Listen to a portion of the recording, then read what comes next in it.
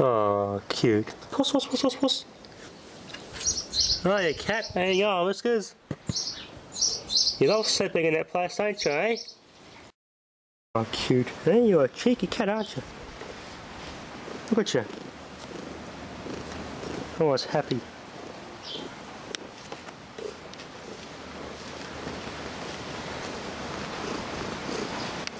Oh, cute. G'day viewers, well I'm also doing a video on my Demand Ammeter. Haven't got a chance to video my time switches yet. But this is, I've already had a look at it. The little tamper seal was very easily broken off. I was surprised how easily this plastic anti-tamper seal has come off. Basically what this does, you pull that down and that just resets it. Basically how it works, that red needle moves and when it gets to a peak, this silver needle retains its position and shows the demand or the max amp the circuit used. As you can see there, it was recertified and tested in 1986. It only goes up to 8 amps, so it probably would have been used for maybe a primary or some sort of control transformer or something at a substation. The casing is based on a Robert and Frankie WF70 model watt-hour meter, the model prior to this one, which would have been made in the late 50s throughout the 60s. The window goes down here, curves around the bottom, and you have your specifications plate and the load wall here, and there'll be an arrow here. That's the only major difference. If you look carefully, the actual display, the fascia is that muffin shape, that Sangamay muffin shape, so they've kept that shape of this meter as well. It's a model WF70 as I said. I'll take the terminal cover off and see how it wires up. I already had a go at wiring this up off camera and I think this might need some sort of CT, I'm not sure. Shouldn't they be an 8 amp meter, but I'm not sure how this would have worked. It's my first time with a demand meter, so be very careful how to get these bloody things off. For some reason this terminal cover's just stubborn. Just pause the camera. Yeah, see I've got the proper watt-hour meter terminal cover. So you must have goes in series of load obviously, and they're plugged off. We just want these two terminals here. These aren't moulded in, you can see.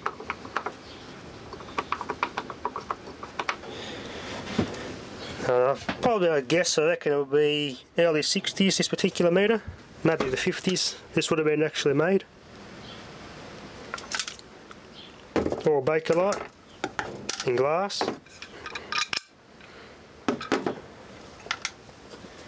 I suppose I could wire it up and see what it does, but I probably won't do anything. As I said earlier, it may need a CT, so let's see if it does anything without a CT. Okay, viewer's got a test meter, smart meter, phase going in, phase coming out through the meter, the amp meter, and phase out to activate the power point. Let's put a load on. First we've got to stand this thing up so it's upright in the correct position so they can see it work. I'll plug that in.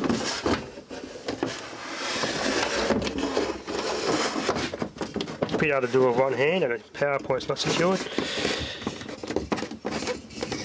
Alright, it's plugged in. Smart meter's on. I wonder if the actual communications module is working, because it's not coming up on the screen as being connected. But I did notice before there's an LED in there that shows that it's on. As you can see, it's a green LED in there. Turn this bloody light off. There you go, power's on. So obviously getting power of that. But the smart meter won't pick it up as connected. Alright, let's put that back on.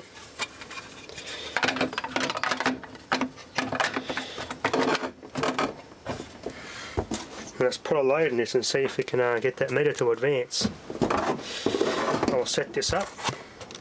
Now the oil's turn it on low, so it pulls less than 10 amps. I want to max out this meter. Power on. Doesn't seem to work. Okay, maybe this does require some sort of CT. That's metering. Alright, power off. Alright.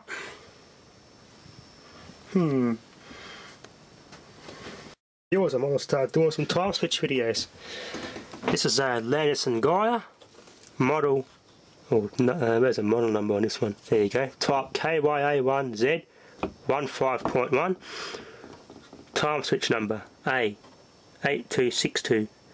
Meter number EM34045. Operator State Electricity Commission of Victoria. T30 to T50 volts. 15 amps, 50 cycles per second. Landis Gyr SA Zug, Switzerland, but assembled in Australia by GW Engineering Limited, Sydney. There you go. Produced in Australia. It's even got the criminal warning sticker. There's an offence to remove seals interfere with this equipment. It was last certified in 1982. And again, this breaks so damn easy. There's a cheap anti-tamper seals. That just turns and comes off. And you can, this actual cover comes off. And you put these little screws in. And that's your, you set your time. It is a 24-hour time switch. Torchy, if I can find it. 056 sitting on it. Very nicely made instrument. Got the O-rings in good nick. It's all intact. So that's a dust seal. I've already wired it up. I just did a quick test off camera, and it did work. It did it actually soft winds. The escapement was actually working when I turned it off. So this switch shouldn't need any pulling apart and lubricating, as it would have been done in 1982 when it was refurbished. So clock winding, that's a motor, and the out here goes into your rate changer on this side. Alright, let's put this cover on and we can power it up.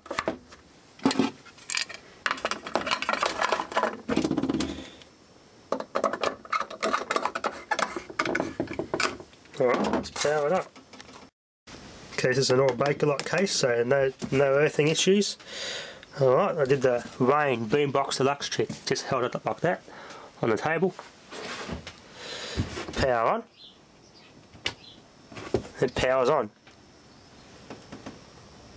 Not even moving. So very efficient, these little switches.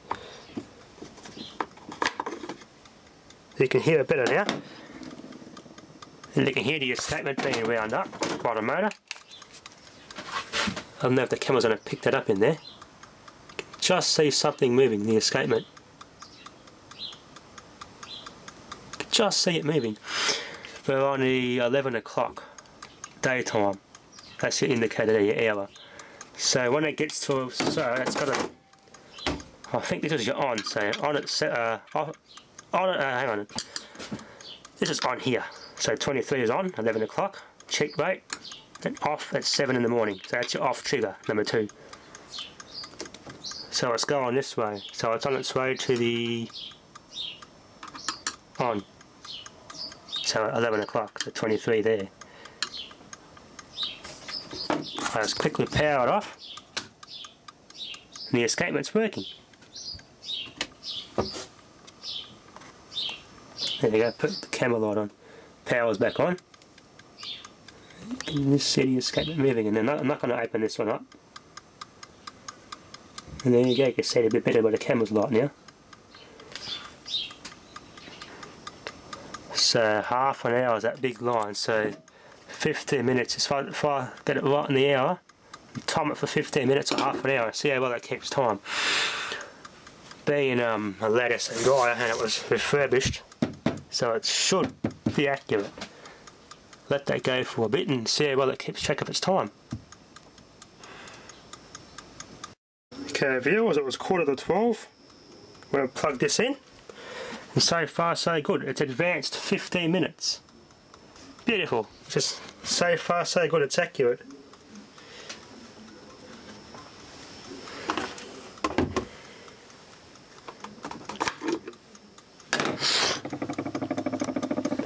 There the escapement there.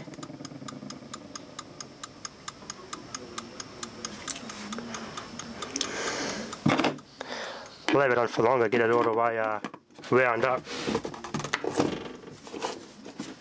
Then we can give it a cosmetic cleaner, give it a dust off and polish it up.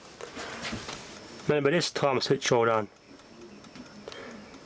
Very good quality stuff.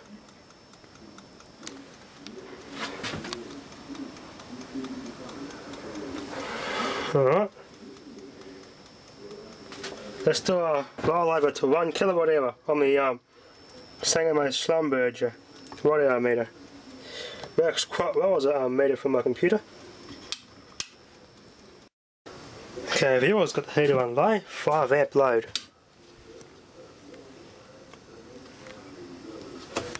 Try 10 amp load. Alright.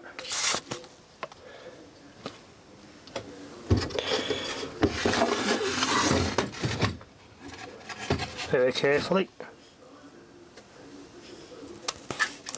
Oh, bit of a skip. It always does it when you first turn on, it will skip, then it will advance properly. I've noticed that with these types of meters.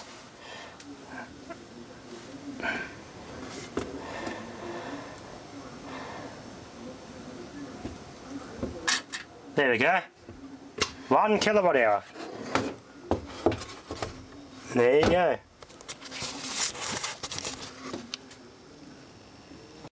Okay, viewers, half an hour. It's already run out of tension on the spring there on the escapement. If I leave it on all night for a couple of days, it will build up, get its full wind of its spring reserve. And the escapement should last, I think it lasts about a week. My Venner, when I got a Phoebe, that lasts about 5 days on the escapement. And that seems to keep track of time quite well, and that was refurbished in 81, so let's give this thing a bit of a dust off and feel the shine. Okay, if there was a light dust over with a dry towel, it seems to have come up well.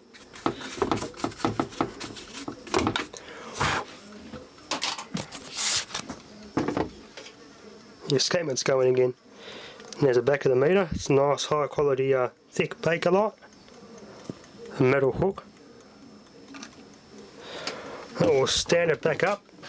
We can plug it back in and let it wind up its escapement spring reserve all the way. Still getting over my bloody hay fever, my nose is still cloggy and runny, so I'll get this set up properly. Power on. There you go.